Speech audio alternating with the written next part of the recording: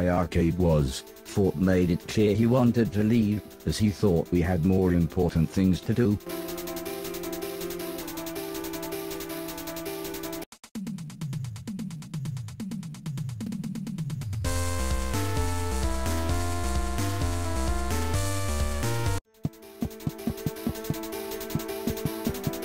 Come and see. Fort worried I was being sucked in by it all. I am not, I replied, I'm ruler of the world. Fort sighed. That's exactly what I mean. I've barely seen you in weeks. We were going to take Barry and Alice to the park, but all you do is play video games. You don't even care that there's a rocket coming from the moon. I've been busy, I explained, and the advisors said they'd take care of the moon. We beat the humans before. We're in a good position to enter into peace talks. Fort turned to leave the room. Buddy, you're as delusional as they are. Is this really everything you've ever wanted? Me when you're ready to leave.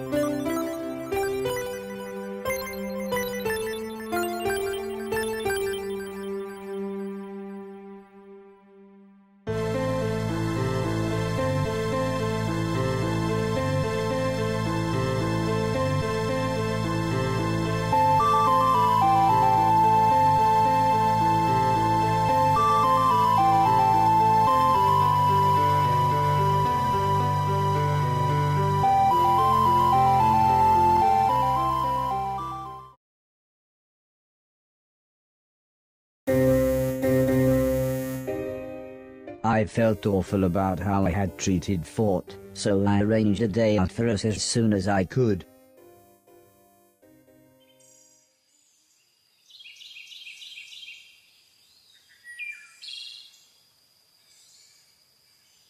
I had completely forgotten that it was Heather's camera.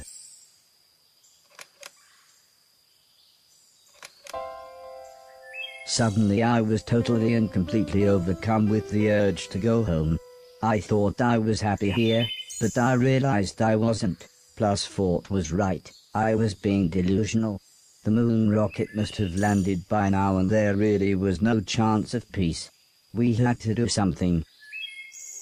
I told the advisors about my plan to go home and head off the Man in Black, but they seemed more concerned with taxing their own people and tried to fob me off with more days out and video games. So, we smiled and left the advisors to it, waited until dark, and on Fort's advice, just sort of ran off.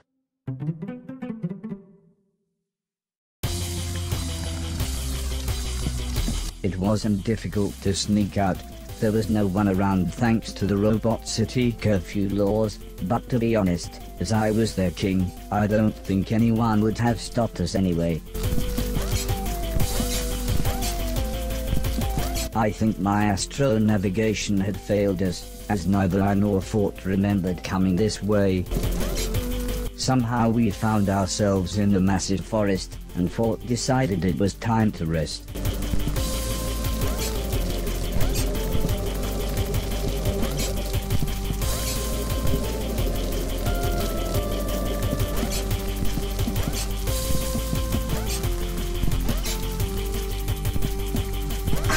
It wasn't long before we were inside a huge sawmill.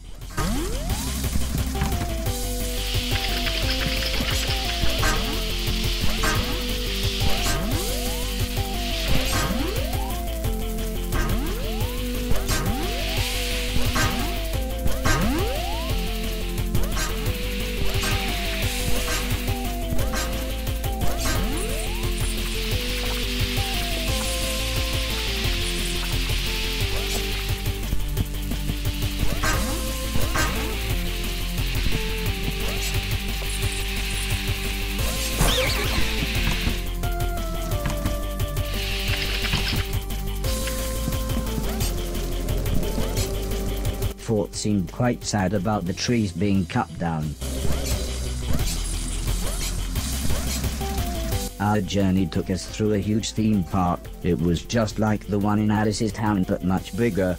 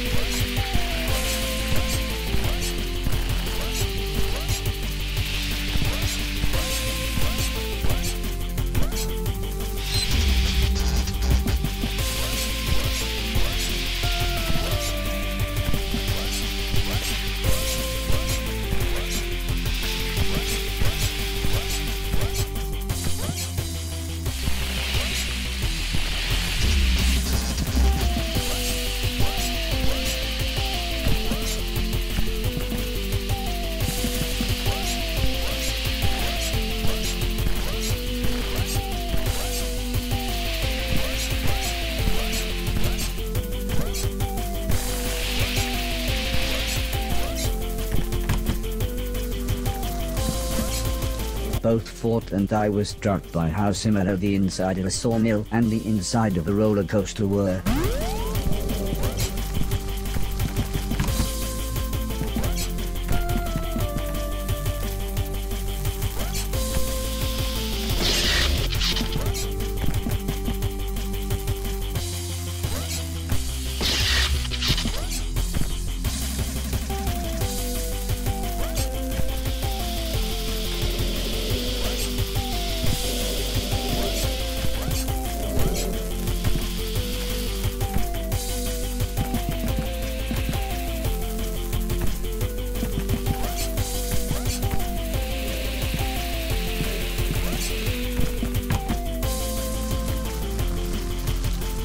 Eventually we wound up inside the ski resort, but we could see a huge boat in the valley below.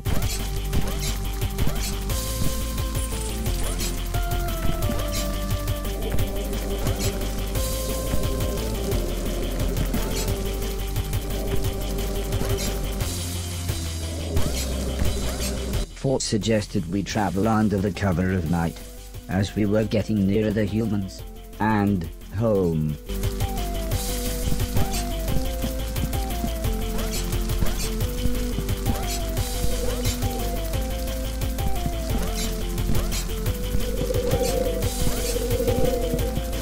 The cruise liner carried us through the night to warmer waters. Fort was surprised how easily we docked the boat. But it was all just thanks to my captain's Software. The bay that we docked the boat in looked pleasantly familiar. The gleaming white cliffs made me feel like a soldier returning home from war.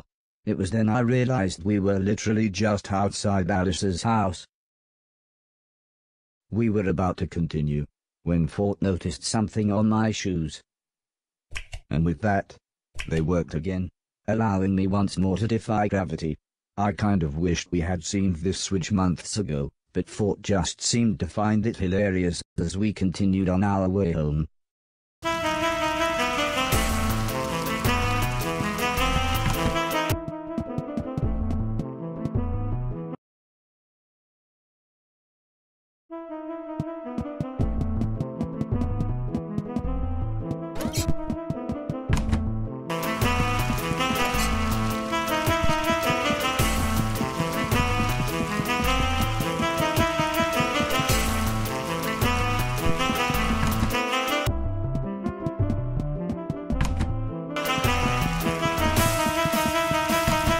Now then, said the dirty old man, I like this if that's the police, this is nice, I like the that's go cheapest if that's can't sit that's a bit I've already cheapest chip haven't seen I've already got I like these can't sit that's go if that's jet let's go the police aren't good I won't this is nice haven't seen my wife if that's jet cheapest too this is nice that's a bot I've already I like these that's a bit this is nice everything else is go on then.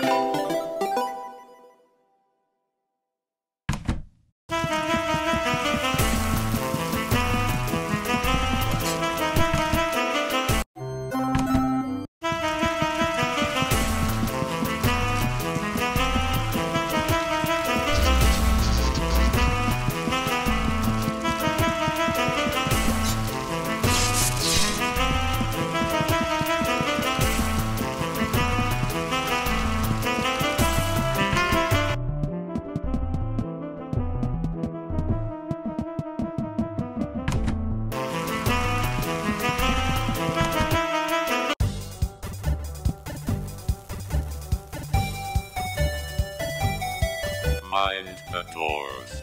The train is now departing.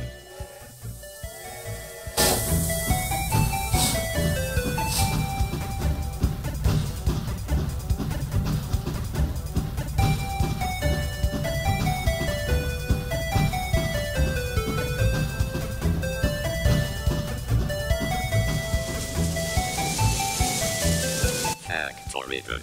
This is Factoridden.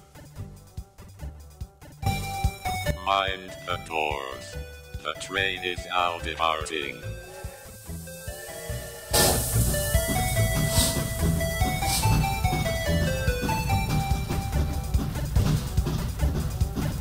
Mainton was the next stop. I could get back to the mainland and Mr. Silton's from here.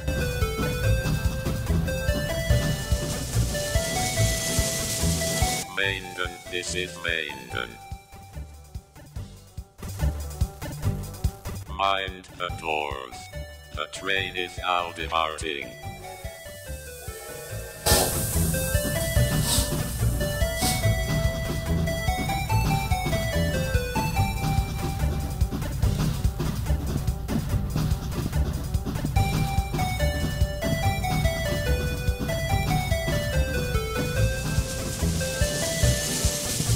Big city, this is big city.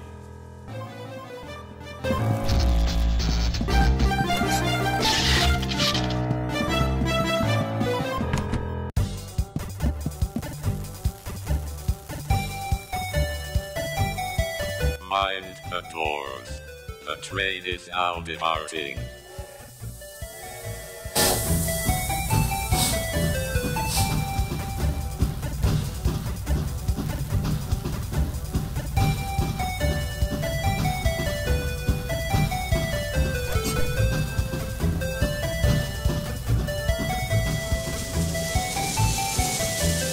Sitcom, this is sitcom. Mind the doors. The train is now departing.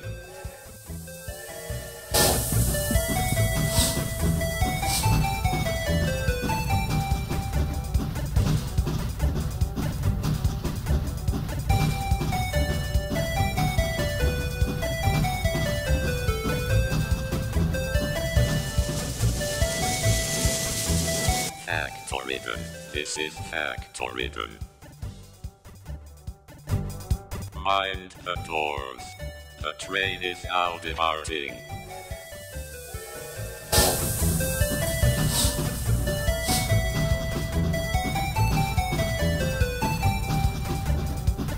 Mainton was the next stop. I could get back to the mainland and Mr. Silton's from here.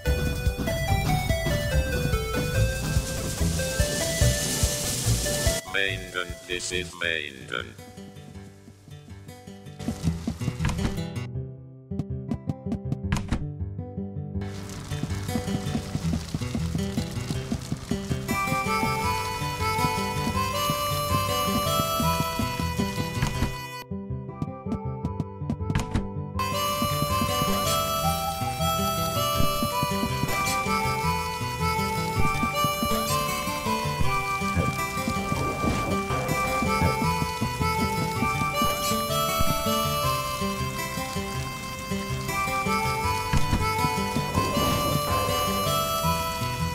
I made my way back out to the mainland.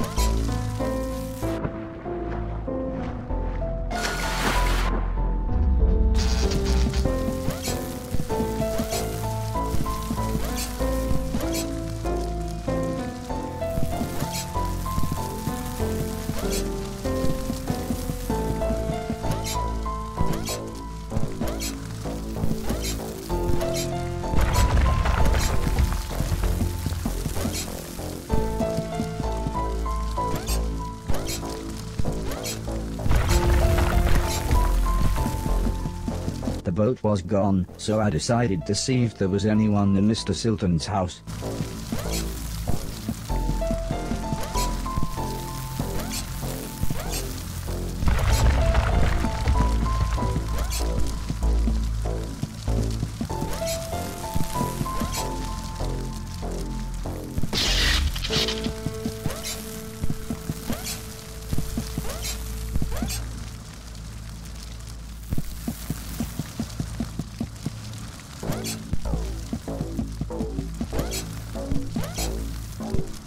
I suggested Fort find somewhere to hide. I thought the others may not have seen him as being as friendly as I did.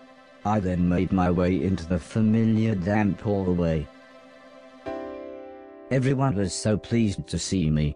I explained how I had survived being dismantled and escaped from the moon. I told them about the robots and the game tournament, and everyone seemed to find it funny that I was crowned ruler of the universe. It was then that I felt a gentle tapping on my leg. I looked down and saw a small girl smiling at me. "This is our daughter Heather," said Mrs. Silton. "We named her after..." Mr. Silton burst into the room looking very angry. At first I thought he was joking, but it soon became clear that he wasn't. "I can't believe you came back here. It's all your fault. If it weren't for you, Preston would still be alive." "Barry, it's not his fault." But Mr. Silton suddenly looked very sad as he said, "This robot got your daughter killed."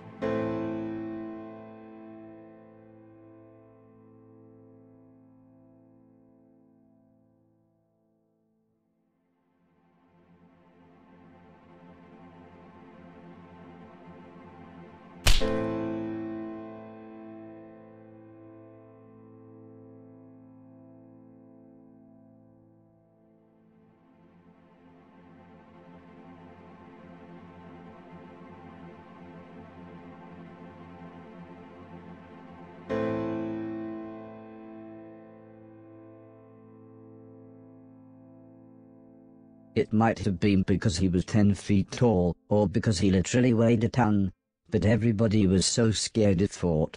Still, they all agreed it was fine for him to stay.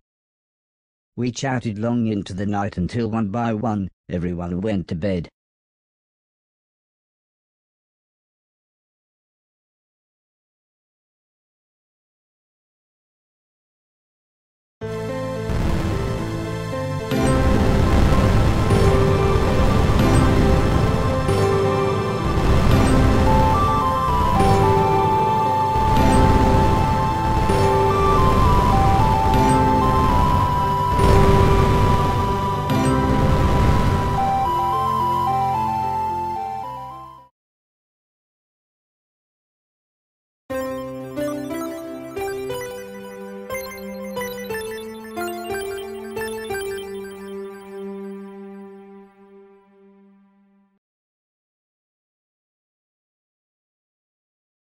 "You can't sleep?" asked Mrs. Silton. "Me as well."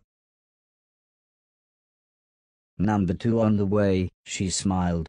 "At least I'm not barefoot." She then laughed, like it was a joke. But despite having traveled the world, I had no idea what she meant. "I suppose everyone else will be up in a bit. I'll get breakfast started." In the morning everyone continued chatting. The subject soon got back round to the military takeover and the man in black. "We need to do something," said the old lady. "They've destroyed the peace talks with the robots. Fighting could break out again in no time." "I don't mean to sound overdramatic, but that would literally be the end of the world," explained Sim. Alice laughed. "But the army, there's no way we can fight them. We've lost our band of thieves, and, in the words of that French professor, God rest his soul, we're just some old ladies." The old lady stood up. "We just need to take back control of the satellite. We can broadcast a signal to the robots. Those robot advisors, they might listen if they actually saw this new moon army. And those giant robots, they call them killbots," said Mrs. Silton as she showed me several photos. It seems the house was surrounded by hundreds of troops and a few robots so tall they dwarfed the building itself. So, I suggested we made our way there so Fort and I could assess the situation. Mr. Logan had got the boat out of hiding. I now just had to sail it from the dock back to the estate.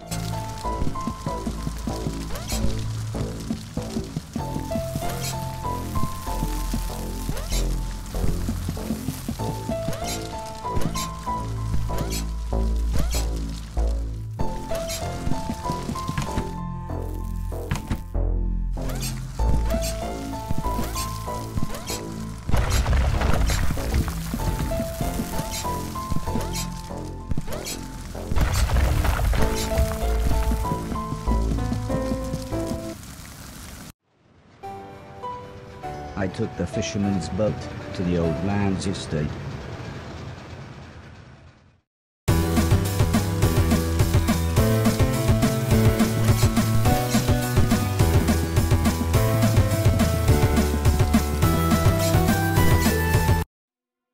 I knew you would come back here, Came a horribly familiar voice. I should have made sure you were dead when I had the chance. It was the man in black. I have personally modified your nice virus, and now, with one flick of a switch, I'll finish the job.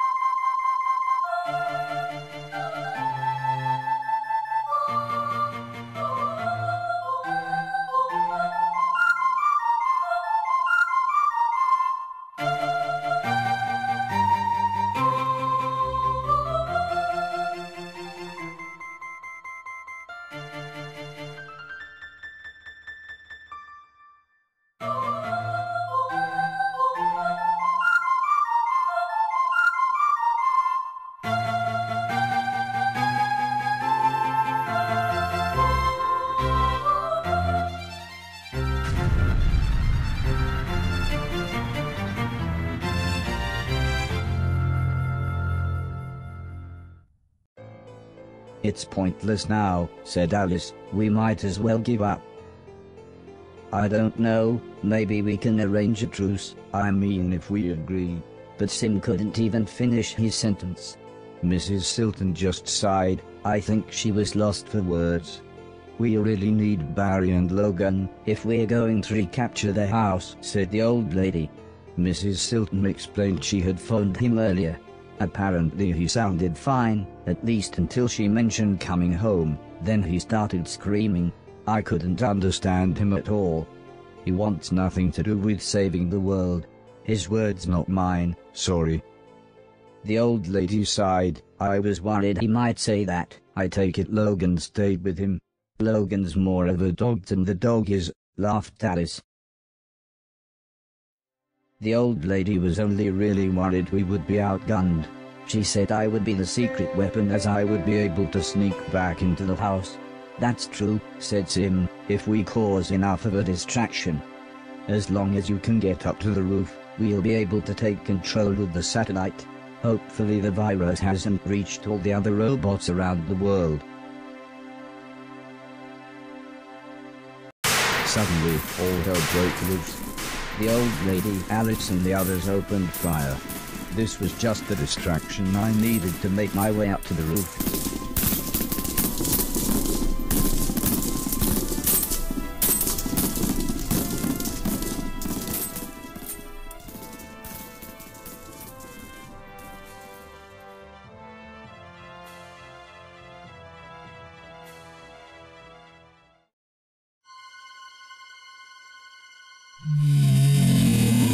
I was shocked.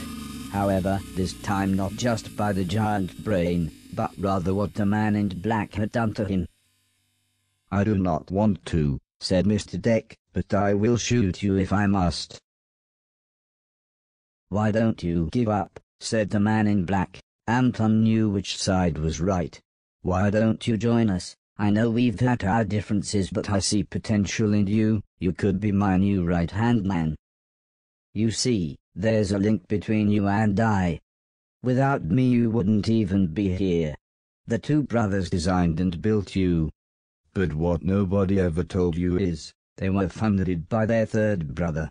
Me. I was speechless. How could he, this completely evil man, have something to do with my creation?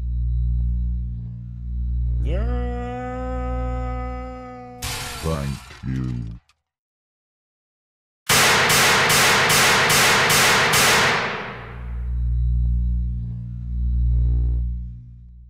A minor setback, said the man in black as he disconnected a piece of the satellite hardware. I just need to take this core unit and hitch it up to one of the killbots. In fact, that will make the virus signal even stronger. Mr. Deck, said the man in black, would you be so kind as to watch the robot? Shoot him if he tries anything.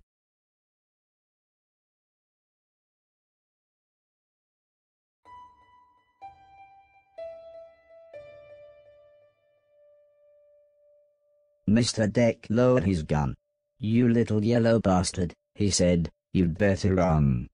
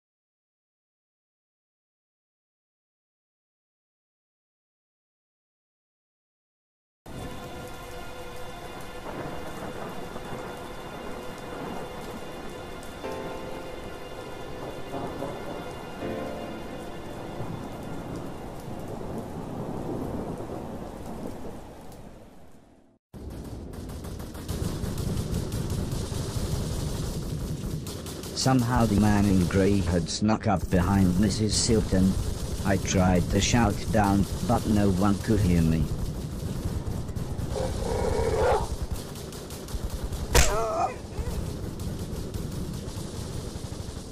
"Oi!" shouted a familiar voice. "Step away from my wife."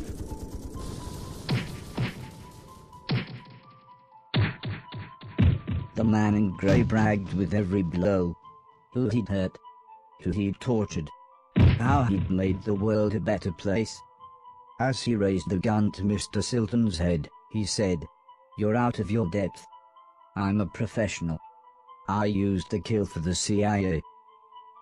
Mr. Silton just smiled and said, "Yeah. And I'm a proper c***."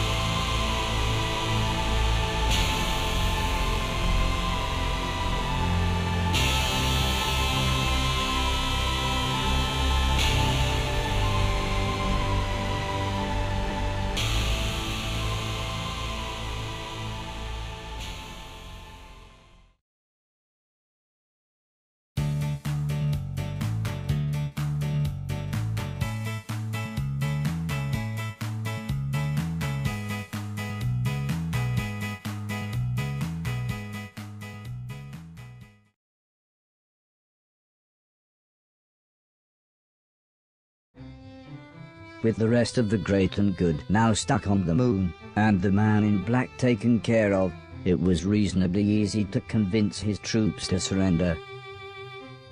Signals came through from all over the planet, and soon the people began rebuilding civilization. And again, I was heralded as a hero. Soon the representatives from around the world held their first united meeting, and I was invited to give a speech.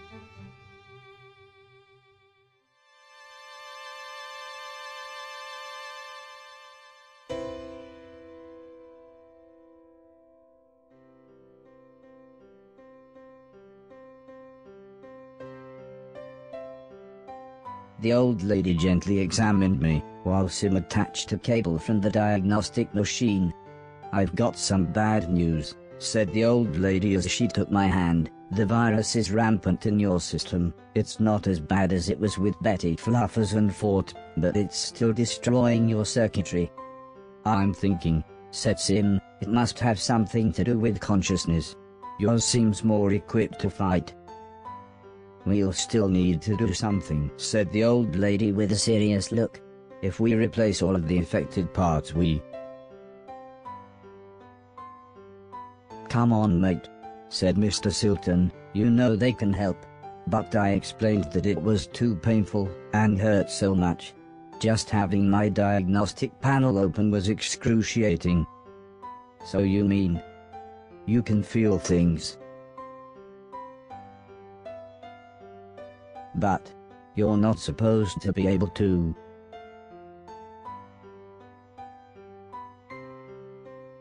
"The virus hasn't completely taken over," Sim explained.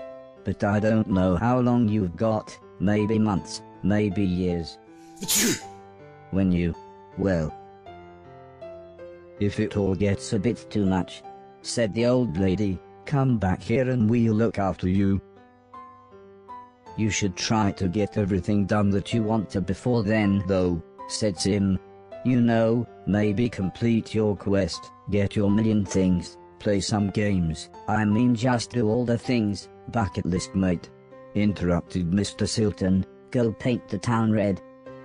"Remember," said Alice, "should you need us." "Yes, should you need us," said Mr. Logan. "We'll be right here," said the old lady, "waiting for you."